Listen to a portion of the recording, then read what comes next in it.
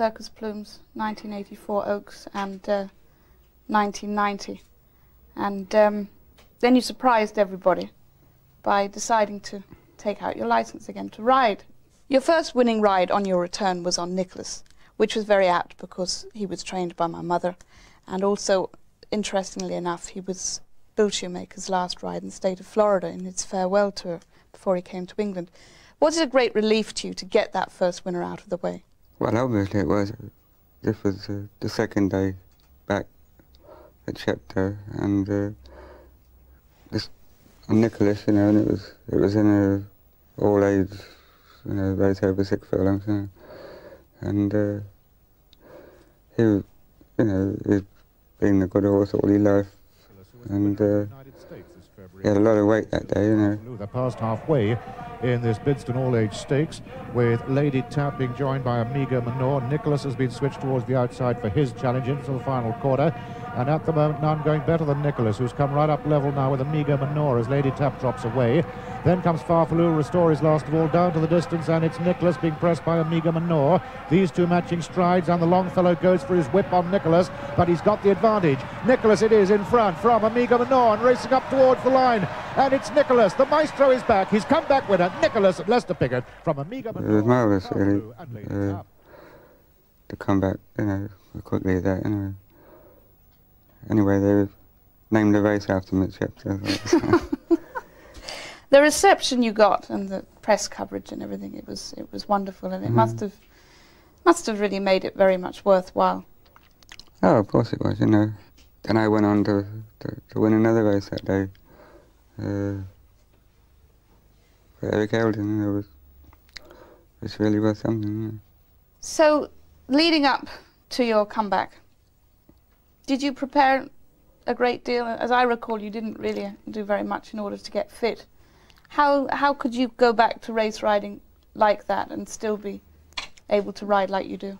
I'm lucky, really, that I'm always pretty fit. And last year, before I didn't work all the time, and been riding a lot of horses every morning. So I was reasonably fit, and they asked me to ride in these 2 veteran races in the summer in July and in Ireland. And I'd promised to ride in the one at the Curragh from the winter before, because it was a commemoration 200 years of the Curragh races. It was a very successful day there, really, because the people that came, I hadn't seen a lot of them for years and years, and there was a terrific crowd that day. Sometime afterwards, Vincent said to me, you know, he said, you're always thinking about coming back to ride. And I said, do you really think so? And he said, yes, you know, you said, you know, you're fit and everything. So I didn't think any more about it, and then coming towards the end of September time, I thought, well, you know, why not? You know, we didn't have too many horses here, so I thought, well, I'll give it a go. And it wasn't until about the 18th of October, which was a bit too late, really, that I did come back, you know. But, you know, as it turned out, it's been great fun. Was there any stage leading up to your comeback that you were ever worried or were in any doubt of your ability to ride in races again? I mean, you retired in 1985, a legend, you know. Were you ever worried that maybe you weren't capable of performing the way that you did before? Well, obviously, you know, one couldn't really tell till you rode in a race, but, you know, I didn't worry about it. And, you know, it all came back so quickly, you know, and it was marvellous, really, how fit I was.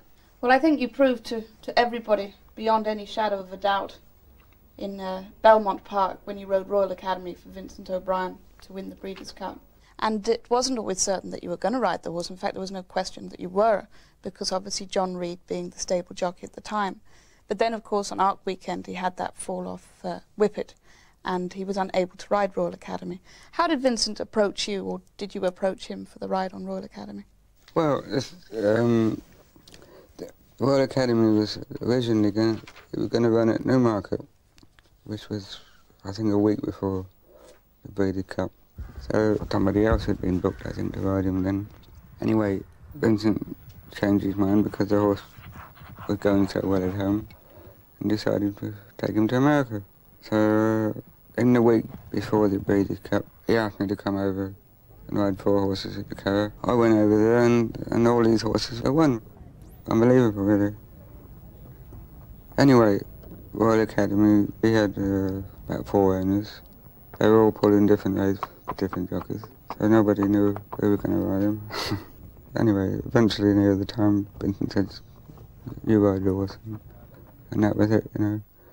And I went over there about 2 days before the race, you know, and I rode him in the morning, the day before the race.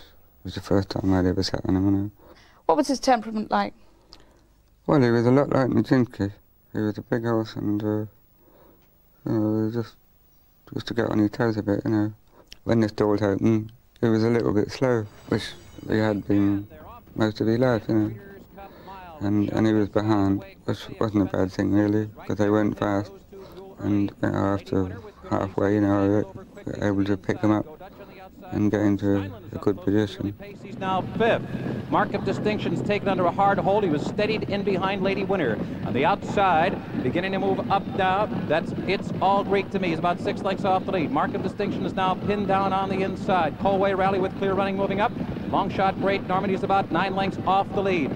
Royal Academy with Clear Running on the far outside. And down inside, Who's to Pay? 9 lengths from the pacemakers. Priolo is second to last. Gelagio trails the field. Expensive Decision and Shotgun Scott, those two moving together. The quarter went in a sharp 22 and 3/5 seconds as the field enters the far turn. A grueling half mile here of 45 and 4. And it's Expensive Decision now, who shakes loose from Shotgun Scott. Go Dutch. It's All Greek to Me is now coming with his sharp rally on the outside. Steinlen has now faded to 5th. On the outside, Mark of Distinction is Clear Running now, and here comes Mark of Distinction with his run for the lead. Lady Winner is in behind a phalanx of horses with nowhere to go. Royal Academy and Lester Piggott are 6 lengths off the lead, but they're launching their rally now as they come down to the final furlong. It's All Greek to Me as a short lead. Expensive Decision battling back. Mark of Distinction. Royal Academy is thundering down the center of the turf course, and Steinlen is 5th. They're coming down to the finish. Lester Piggott flailing away at Royal Academy. It's All Greek to Me toward the inside. Here's the wire. Head bobbing finish. Royal Academy does it. And the living legend out of retirement, 54-year-old Lester Piggott, pulls off the upset here. Anyone who was at the 1990 Breeders' Cup has said that this was just the most remarkable day's racing ever witnessed. With just one ride, Lester revived all the memories of those great finishes, and this one needed Lester at his very best. Just before we straightened out, I was going terribly well. I think I was following Mark of Distinction. Something happened to the horse, whether he put his foot in a hole or whatever. He lost all his momentum, like he'd just been shot or something. Anyway, it took him another 50 yards to pick up again, and then I had to really ride him hard from then onward to the finish. But he responded.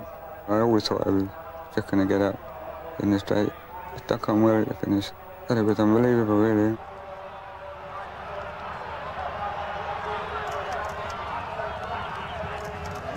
But it must have been very special to you, the old team back together, having that big win, the biggest since you made your comeback. Yes, and it was an unbelievable day, really. You know, it meant so much for everybody, really. And how long can you see yourself riding for? Have you any idea? Well, I don't know. Next year, anyway. I'll ride as long as I feel good, and you know, I feel terrific at the moment.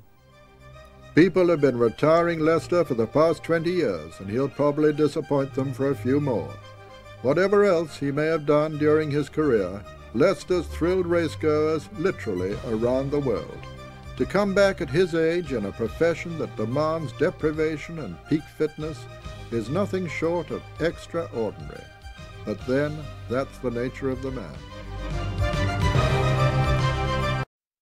was to retire towards the end of 1985. It was at Nottingham Racecourse, and he had a winner on his final day. I remember it well, I was there. He rode a horse called Full Choke for John Dunlop, beating a young Richard Fox into second place.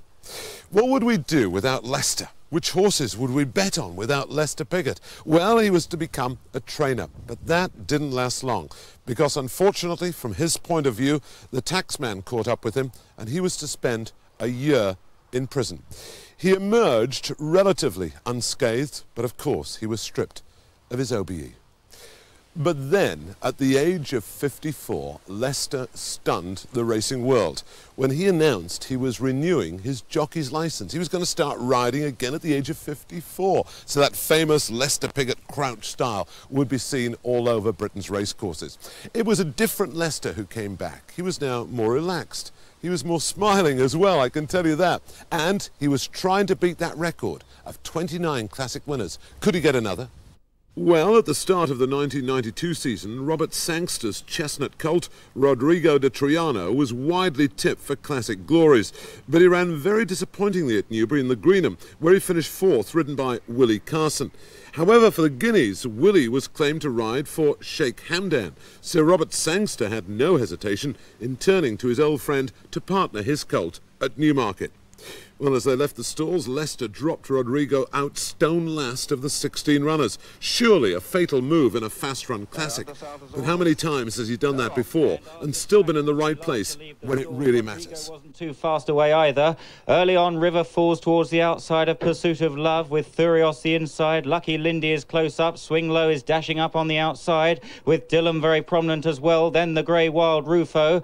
Arctic Tracker is making up the lost ground, and then in midfield comes Mutarum from Steinbeck. Tertian towards the outside, then Cardoon, Al Nasser Al Washik well back at the moment, then Silver Wisp towards the rear at this stage, Abadia, and then Rodrigo Di Triano. They've gone a couple of furlongs and it's River Falls right up with the pace with Swing Low on the outside. Pursuit of Love very prominent, then Thurius, and then close up is Dillon. Arctic Tracker towards the outside, and then Tertian. 4.5 furlongs left to go in the Guineas. Over to the grandstand. And the two groups now starting to join forces as we see Pursuit of Love shaken up in the centre. River Falls with the hoop sleeves on the left. Dillon just behind them with Wild Rufo the grey. Thurios in the firing line as well from Tertian. Lucky Lindy behind them. Cardoon on the stands rail. Steinbeck in behind them. Further back in the field then Arctic Tracker. They run down now towards the 3 furlong marker. And up front it's Pursuit of Love battling it out in company with Thurios. Just behind them is Tertian. Rodrigo Di Triano is being produced now from Swing Low. Further back is Silver Wisp. Al Nazar Al Washik looking for a way through from Lucky Lindy. They run down now with a furlong and a half to go. Pursuit of Love grabbed now by Rodrigo Di Triano on the far side. Rodrigo swept to the lead with Lester from Pursuit of Love. Lucky Lindy staying on well on the stands rail, followed then by Silver Wisp.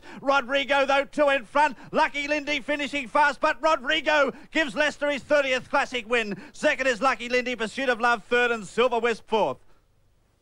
Lester received yet another hero's welcome from the devoted Newmarket faithful, and that season he went on to win a total of 8 Group 1 races, an unbelievable achievement by a man in his 58th year. We leave you, though, with tributes from many of those who knew him well throughout a career that spanned 5 decades, starting with the voice of racing, Sir Peter O'Sullivan. As a long-time observer of the international racing scene and an unashamed hero worshipper, I've always avoided comparisons whenever possible.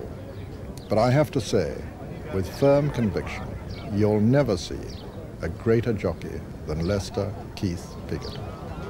If you notice, you never see him crowding a horse. He's never sat over the top of a horse. He always just sat back, his backside's in the air, he arches his back, but he's never laid over the top of the rears, you know. He allows the horse to race.